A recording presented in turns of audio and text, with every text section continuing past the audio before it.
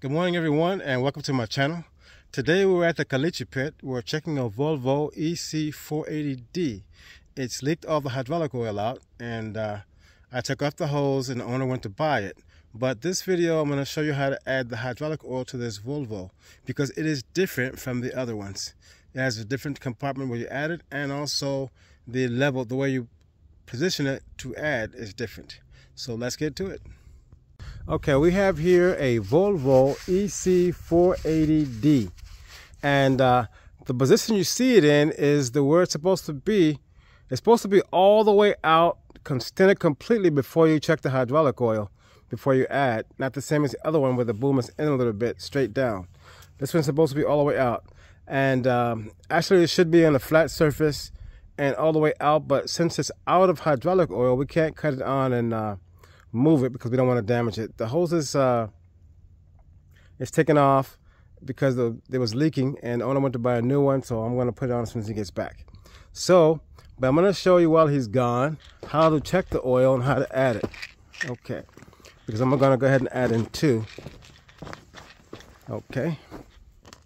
If you look at this diagram here, you see the one on the top where it shows the boom extended all the way out. That is the correct position the boom has to be in before you even check the oil. And you see the one on the bottom, it has the X. Never do it that way because the cylinders are all filled up with oil.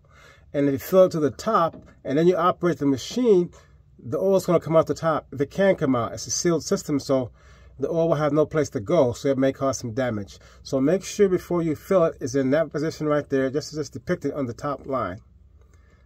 Okay, and then we're using ISO VG46 or AW46 for the hydraulic oil.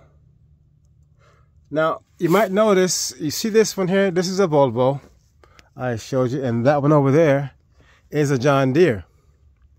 And if you look inside, you'll see that basically they are the same, because there are only 2 or 3 companies that make all the excavators, the big ones. And they just make some changes, you know, cosmetic and engine changes in some of them. And then the position, for example, when you add the oil, some of them are different. And the hydraulic system, there's some differences, but not much. Okay. In this same compartment, right above, see the picture there. So you can see this side because this is where the pump is at. And the hydraulic filters are here also. And fuel filters. So if you look right here, you will see this is the sight glass here. And it is empty. You see, it doesn't show any oil because the hose busted and all came out. But you can see 2 red lines. One there and one there. So when you fill it up to the top line. And you add again when it goes down below the bottom red line. As long as it's in between these lines when you check it, it's fine. If it's below the bottom line, then you need to add some to the top line, that's all. Now if you look here up on top, you'll see this little part right here. The little vent, air's coming out. And this is where you're going to add the hydraulic oil. Look over to your right here, and you see that's for diesel.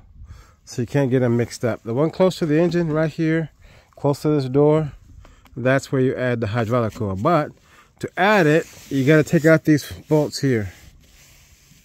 Once these bolts are removed, you pull this cover off. Never touch that one, that's a filter. So this is the one you want to take off.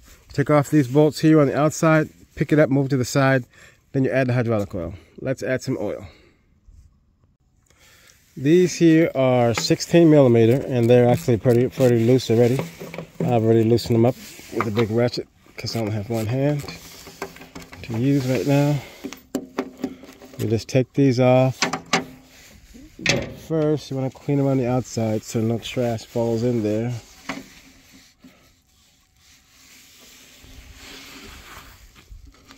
I want to make sure no trash falls in there. Then once they're loose, kind of pull them out. Don't put them too far away because they fall down. You'll be missing one. And they have a little flat washer. No lock washers. Make sure you release the air first. It's already released. Don't want to have any pressure go back in your face, so It would just be air though, no fluid. Wouldn't taste too good though. Okay. And here is the last one. Nope, next to the last one. Okay.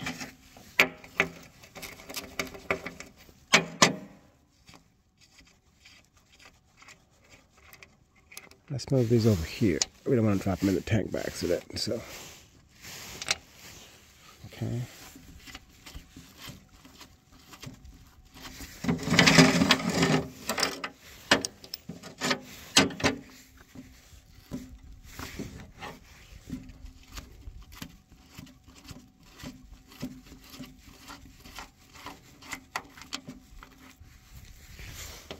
And then you just kind of pull it off. Hasn't been off in a while. Let me grab a screwdriver to pry it off then.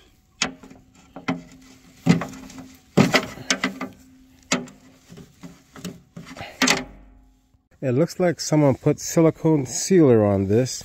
I've never seen that before because it doesn't need it. It might get caught in the pump and stuff. It has this rubber O-ring here. So the O-ring seals it. It's kind of flat, so maybe that's why they put a new one. Instead of replacing the seal, the O-ring seal, they decided to put silicone sealer on it. But I'm not going to put any silicone sealer on it. I'll ask the owner if he wants me to buy him a new gasket. I'll get a new gasket, but I will not put sealer on it. And if you look down in the tank, that's where the oil goes. You just kind of pour it until you get up to the line. Let's see. And if you look in there, you can see the hoses where it comes. Okay, let's get this thing here. Now,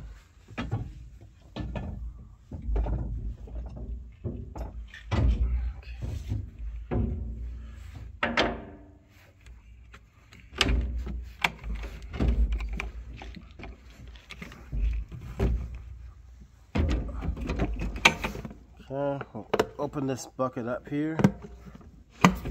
Oh, that sucks. Came out. Okay, let's see if we can pull this piece out of there.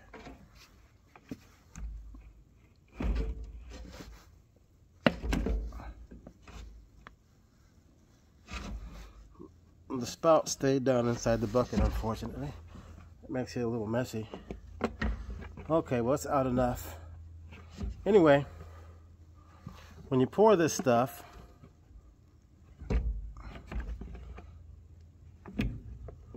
you don't want to pour it like this because it'll make a mess. It'll keep coughing.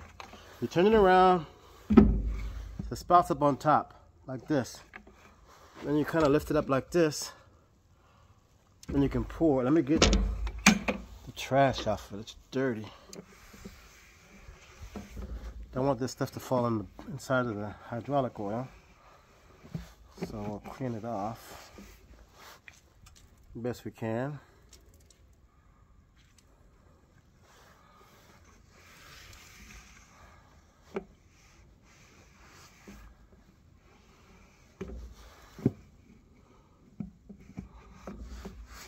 Okay, make sure the spout's up to the top, not on the bottom.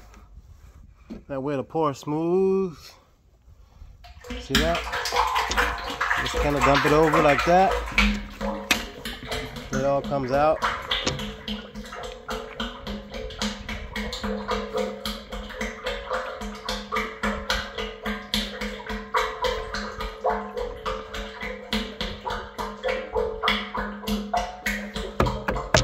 Still got a ways to go.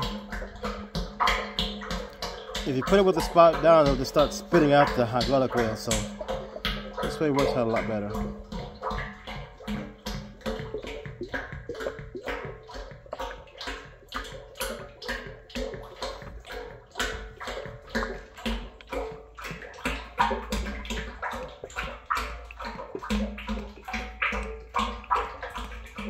This is a 5-gallon tub, and we have 2. So we're going to put in the 10 gallons. It's probably about 15 gallons low, but it should do it for him. But let's check the gauge to be sure. Put the one bucket in there.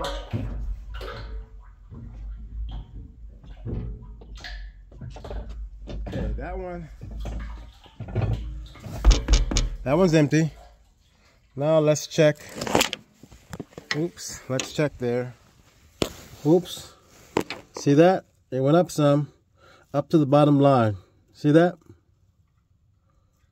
So, but no, it hasn't. The bottom line is here. The bottom red line is here. The top red line is here. This is where you fill it up to. And if you check it, if between these two lines, the bottom and the top one, you don't add. But it's not up to the top one. Not up to the bottom one either. So let's go ahead and add the other jug.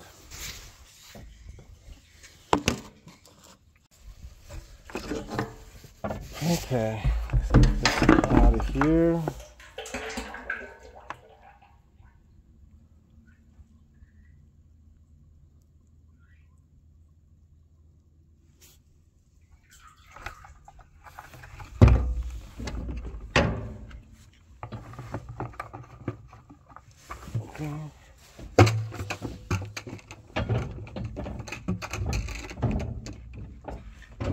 Okay, let's do this one now.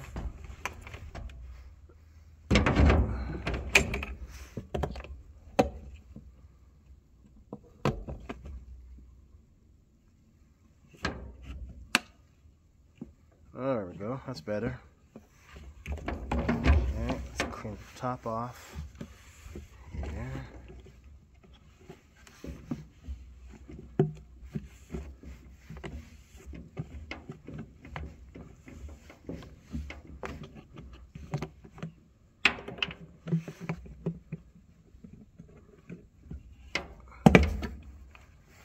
Okay, we're gonna pour it with the spout on top, not on bottom, so we don't make a mess and lose a bunch of oil.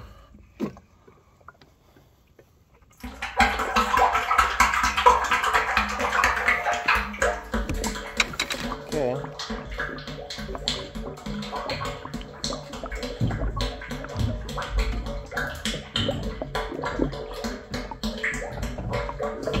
As you might have noticed, it's not a clean job. Pays well, but it's not very clean.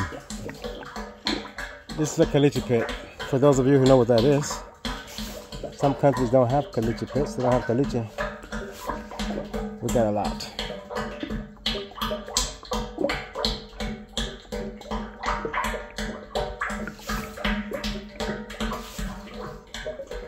Let me see the level. Okay. Yeah.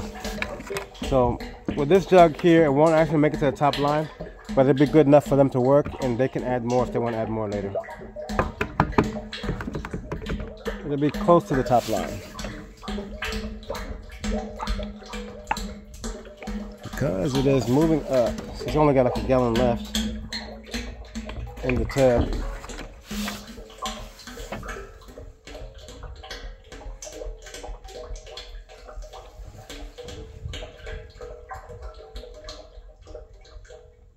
All done. What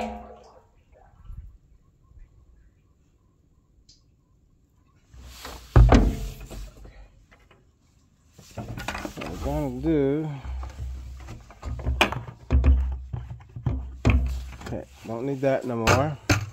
Okay, like I said, someone put some silicone sealer on this, and you're not supposed to, because it might get in and damage the pump. So I'm not going to take it off because it's already hard. I don't have a replacement gasket. See, it has this little O-ring here. Can you see this O-ring? Yeah, this O-ring is supposed to be thicker. It's just completely worn. It needs a new one. So I guess rather than replace it, they put silicone sealer. I'll order one for the customer from the Volvo dealer.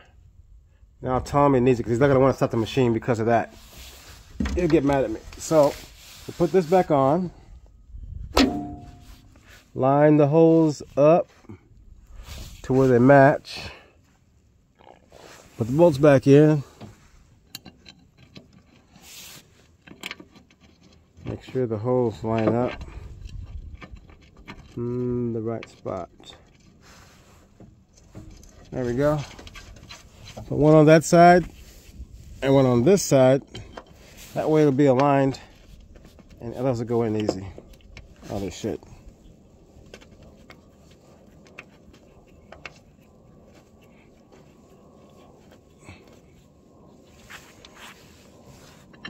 Put one more. There we go. Someone left me a message, well, a comment on my last video, said that I needed to get some power tools. Actually, I do have power tools, but you know, I'm an old dude, you know. If I need power tools, I'll actually pull them out and use them, but I'm not going to do it for a few bolts and nuts. And you know, I'm an old dude too. I like just to ratchet and the wrench when I can. And if I can't, well, I'll get a power tool. All that fancy stuff. Young folks like to use fancy tools. Okay, let's see.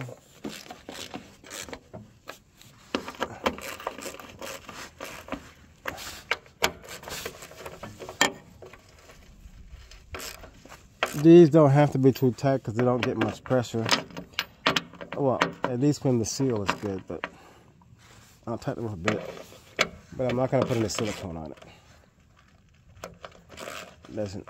They're not supposed to have silicone sealing on it, especially not in the hydraulic reservoir. I'll tell the owner and I'll order him a gasket. He can go pick it up or he can leave it there. Knowing him, I know he'll want to get a new O-ring for it quick, and that's what we'll do. Is that one stripped? No, I don't think so. Yep, that one's stripped. Huh.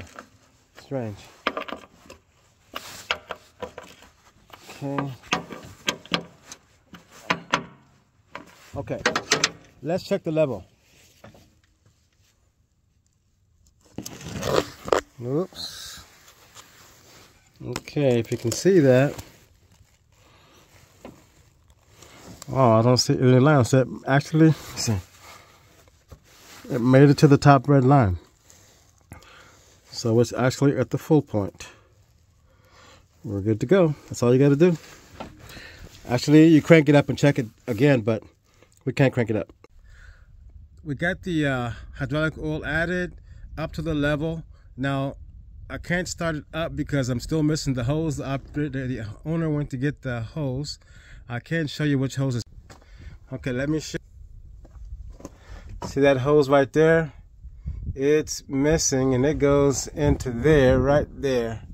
So I can't crank the machine up because once I put the hose on, there'll be a little bit of air in the system where those inside of those lines once we put them on. So you crank it up, the line level may go down just a little tiny bit, but not much. So it should be done. Thank you very much for watching this quick video. I hope it can help you out. If you're trying to add some hydraulic oil to a Volvo Excavator, please give me a thumbs up and please subscribe to my channel because we have a lot more coming up in the future. Have a good one.